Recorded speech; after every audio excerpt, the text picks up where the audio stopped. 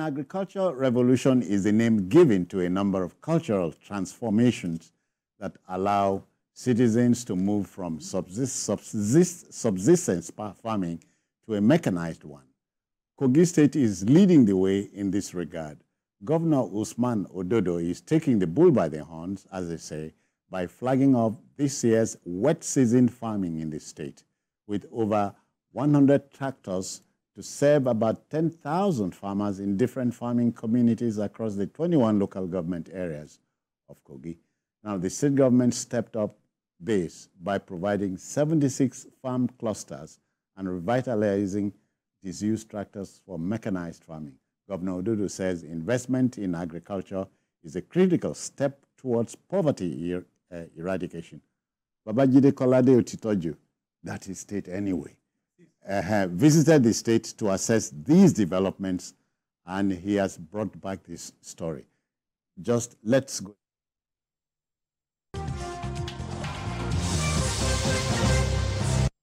It is a widely held belief that enhancing agricultural productivity helps strengthen livelihoods.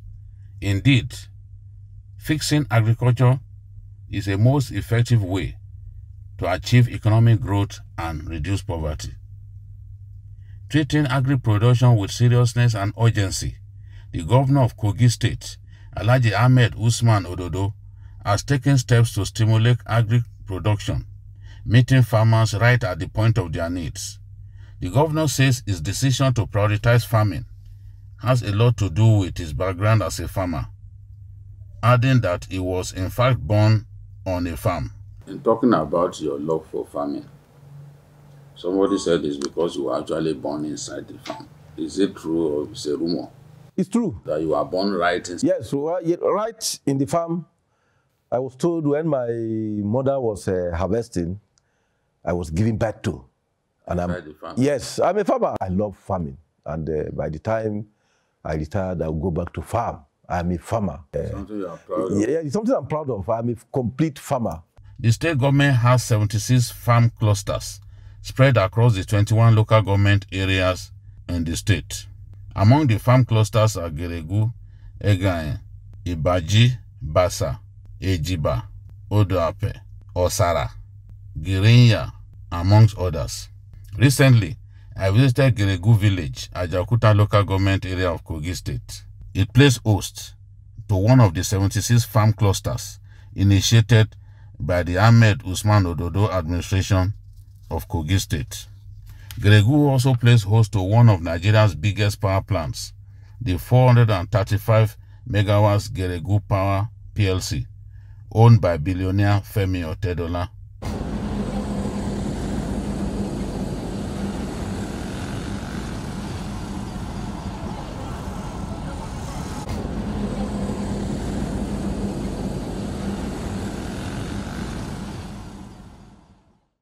I was received by the Kogi State Commissioner for Agriculture and Food Security, Timothy Ojoma.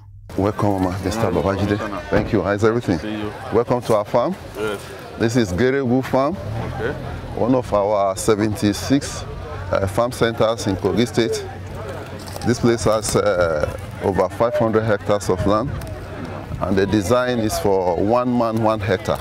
Okay. And it's 1 man, 1 hectare. And what government has done is semi-mechanization. We have brought tractor to the farm. As you can see, these places have been tractorized, plow, and we introduce mini planting machine and the manual one too.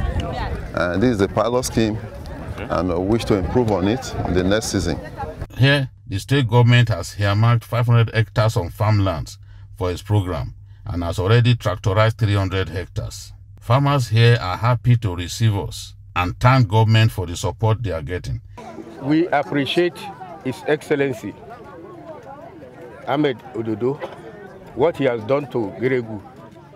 This is the first time in history that such project commenced in Geregu. We are rice farmer.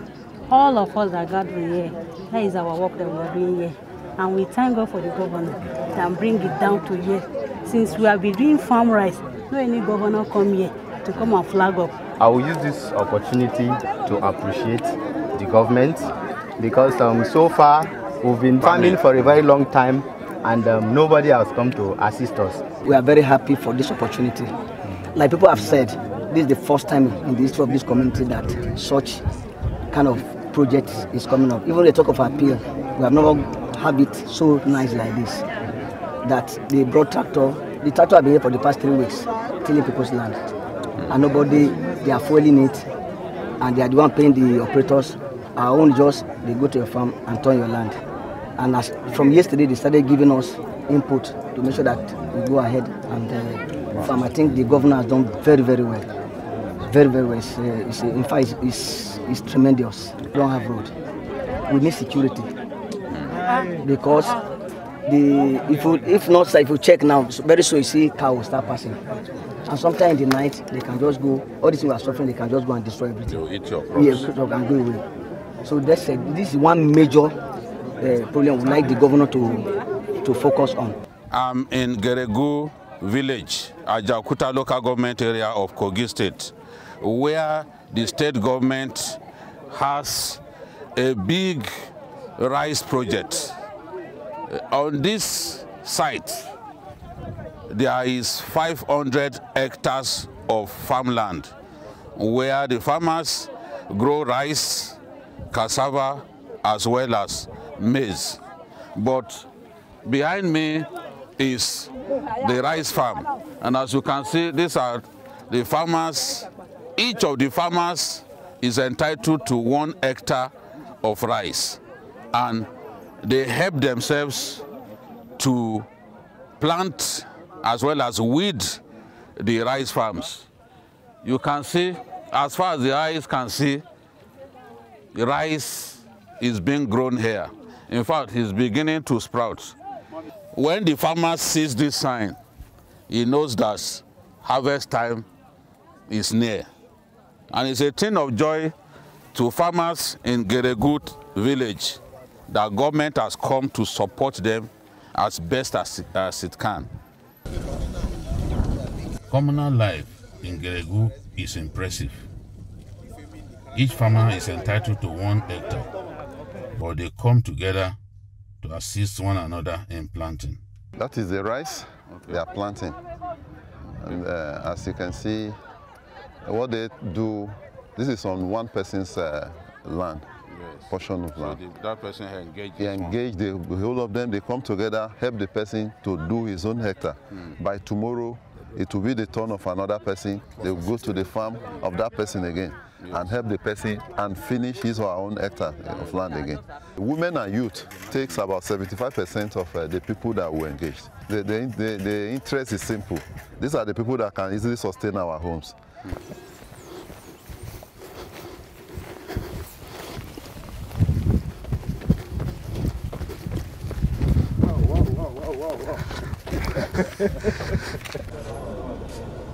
From Geregu, we headed back to Lokoja, the Kogi state capital. I needed to see for myself where the government was turning water to wine by bringing disused tractors back to life, with a view to using them to actualize its goals in the agri sector. I was received by engineers King Ako and David Iyaji, Chief Operating Officer and Chief Executive Officer respectively of AA Sura Agricultural Machinery and Engineering Company. David, good to see you. Same here, sir. Yeah. His Highness, the King. Yeah. Mr. King. Good to see you, sir. You, sir, rally on the screen. Nice to see you again. Good to see you, sir. Engineer Ako noted that the company was engaged by the government of Kogi State to repair tractors abandoned for years. Some of them recovered from different locations across Nigeria where they had been used illegally. He said refurbishing the tractors in the way they have done helps save time in the planting season and saves money as well, since a brand new one costs between 60 to 70 million naira. My mandate as the Chief Operating Officer is to recondition this machine and bring them states. First is to save the government of incurring costs when they have on ground what they need to actually take agriculture. Kogi State is playing its part in boosting food production, and leading the charge is a man who came from a family of capable farmers, Governor Ahmed Usman Ododo. Agriculture will help address not just insecurity. As far as Kogi State is concerned, our youth, they are ready to key into this farming. So what we are doing now presently, apart from the sensitization that is ongoing, all the coordinators, yes, the tractor operators, they are all young men. They have their own plot of land within that vicinity, because we must all key into it. Babajide Kolade-Otitoju, TVC News. Jide, it was quite an experience for you. Yes, it is. Yeah. I saw clearly the efforts being made to ramp up food production in my state. We do not have a choice at this time because food prices have hit the roof. So everywhere in the world, agriculture is subsidized. Yeah. Nigeria should never be an exception. And what we are saying is, governors, states own the land. Every governor should do what Governor Ododo is doing. Because Support they can. the people. Because they can. They have the resources, they have everything. Yeah. Support the people. Those smallholder farmers, support them to ramp up production. If we produce enough rice, there's no reason why rice will be this expensive. But we don't produce enough. So you can imagine having 76 farm clusters where they are doing basically what they are doing here. This is the pilot scheme. Okay. And if they can continue along this line, honestly, the effect will be tremendous. And one thing that the governor has done, tractors were stolen. Really? Taken as far as Enugu State, and he recovered stolen tractors, brought them back. That's a human's job. Yes, more than 250 tractors. Some taken illegally to farms in different parts of our country. He used his background as an auditor to investigate and then discover the locations. Yeah.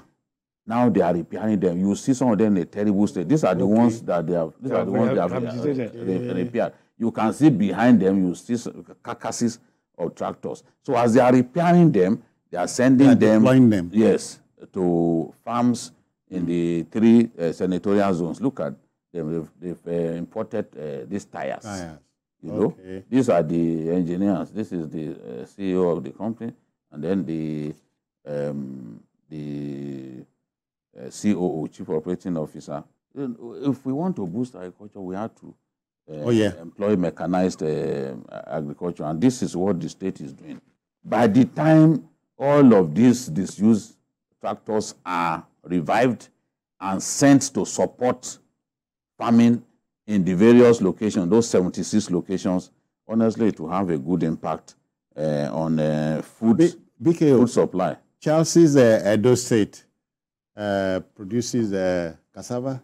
Yeah, we saw cassava and yam. And when you hear that Nigeria is the leading producer of cassava in the whole world, you are asking, so why can't we go there? Okay, let me not go to Edo. Let me still remain in Babajide's home, because I'm very happy, as I said earlier, that good news is coming from that state. I am particularly happy because I have a lot of fast friends from that state, and of which Babajide is one. And you know that recently, by the each time we talk about Kogi, his smile widens, because he has every right to be happy that for the first time in many moons, what seemed to be good governance is coming over. Not a lot of people we are saying, because it's too early to say, but once you see some elements of once you see a good thing happen here, you can see how to support. And the key, don't tell lies. No, of course. Now the key words that actually excite me. Number one is that the ministry Their Ministry of Agriculture is just not Ministry of Agriculture, Ministry of Agriculture and food security. That's very fundamental. That is just not mouthing that, oh, this is Ministry of Agriculture, then you do the normal thing, talk, then you go do groundbreaking that you never end up breaking any ground. But food security, and that's attacking the problem headlong by saying food security. Let me rub this in. You will understand. Okay. If my Akwa Ibom state returns to production of production of palm oil, you know, and allied products and all that. Exactly, will be ready. Yes. Now you also look at they're not just talking about, because I know, because where I come from in Onwa, you have a lot of Igbira people who have intermingled with they are subsistence farmers there, but now you are looking at mechanized farming that will increase the volume of production in that place. Yes. Then you also have, I mean, what I like is Kogi has abundance of body of waters. Yes. Okay. That is exactly where River Niger and River Benue, they exactly, they intermingle, and then, so farming in Kogi could be all year round, even whether there's rain or no rain. Yeah. And I also understand, if my atlas, we're also speaking what we that Kogi borders about 9 states, if I'm not mistaken. Yes. So this is the time for this administration to take advantage of that place that Kogi used to be. But now, I also understand that what the government wants to do is to overtake its parent state, Benue State, as the food basket of the nation. So it's gratifying to see that things are being done. Recently, they were also the ones who shared was it rice over the... Yes. I mean... after the governor took over. Kogi appears to be breasting the tape in terms of all those things. Even four bills or so were passed yesterday. So it's a good thing that things are happening along that line, and then so that once in a while these things point to seriousness on the part of the governor to do things and do things differently. Yes, that's it. He said he was born right on the farm. His mother... Do you know what called that people in Onwa? His mother went into labor while harvesting. Okay. So he has no reason to not support farming. He had always been a farmer himself with farmlands in different So he's used to them as part of the land. So now, being a governor, he realizes the need to support the farming population. This is what we have to do. We have no choice. If we are saying that we want our people to defeat hunger and deprivation, this is a step. Food security. And we will be happy to see him take this ambition a notch higher. Yes. You know, so that in the next few months, let's even begin to see the fruits of the governor's support for farmers and labor. You know, and just in addition to that, Babajide, is that I just don't understand what they do when they gather as the governors' forum. These are some of the things they could be sharing ideas. Yes. Because, for instance, I mean, the idea behind this geopolitical zone is to look at economic clusters. For instance, those states that are culturally and agriculture, all of them are fine. You could come together. You see Benue State, contiguous state, they come together, share resources put those together, and then find for instance, imagine Kogi, though that is close, I know they are not the same, they are not in the same zone, but they could look at Lagos State and Kebbi, Lake Rice. Look at the distance. They were able to come together. One of them gave land, the other one counterpart funding. Yes. So these are the things that our governors should be talking about when they meet at the governors' forum. The governors it's not about sharing positions. They are simply interested in building bridges, building roads. Yes. You know, those are highly capital intensive. Yeah, and exactly. And people see those. They see those things. He's doing a lot of work. Yeah. You know, when you support agriculture, they may not see it, and the gain is not like what. Yeah, the visuals are not there. You know what I'm saying? Yes, exactly. When the governor, you know, and you know how corrupt the system is. Kickbacks will come from awarding big road projects and all that. But now you commit so much. Want to commission cassava? When you commit so much money to agriculture, so it's difficult. The kind of stuff that will come to you from awarding big road contracts, Yeah, exactly. Yeah, they look at that along that line, yes. So many governors may not be thinking along. Because there's nowhere to eat. But for everyone's good, we need to support agriculture. We need to go back to farm. We always say that Cocoa House and the rest of those big achievements that exactly we're proceed from agriculture. Yeah, exactly. On cash crops. And oil came. And everybody, we went mad. We all went mad. You cannot forget now Kano, the old city of... Yes, Granite pyramids. Those pyramids are gone. They are gone. Are gone. You know what they do in that place now, where we used to have pyramids? They wash clothes. Ah. It became filling wanka. They heard about the robbers in Do rivers and all that. What does filling wanka mean? What does it mean? Field where you wash. Oh, okay. All right. That's it. All those people, local... yes. Dry cleaners. That's where they converge. Some they've even carved part of it now. They sell used cars. Yeah. Where we used to have granite pyramids. Iconic granite pyramids. Okay. And when we had rudimentary technology. At that time. I don't know. Look at Israel, a small country. That has no land. Achievements in agriculture.